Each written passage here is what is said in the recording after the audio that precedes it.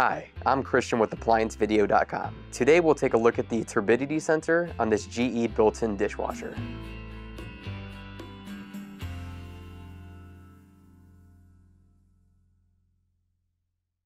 Stop. Before beginning any repair, always be sure to disconnect the power to the appliance. It is also recommended to test the outlet for proper voltage. Remember to also turn off the water. A faulty turbidity sensor on this GE dishwasher will cause the following symptoms. It can cause prolonged wash times or click on the link below to view this repair video.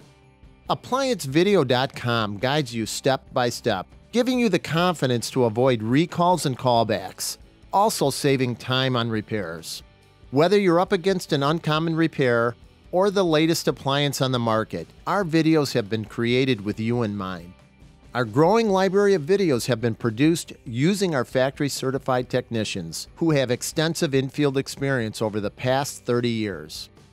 ApplianceVideo.com provides high-quality repair videos that anyone can follow, regardless of their skill level. We are here to help. Click on the link below to view this repair video, and let us help you do it right the first time.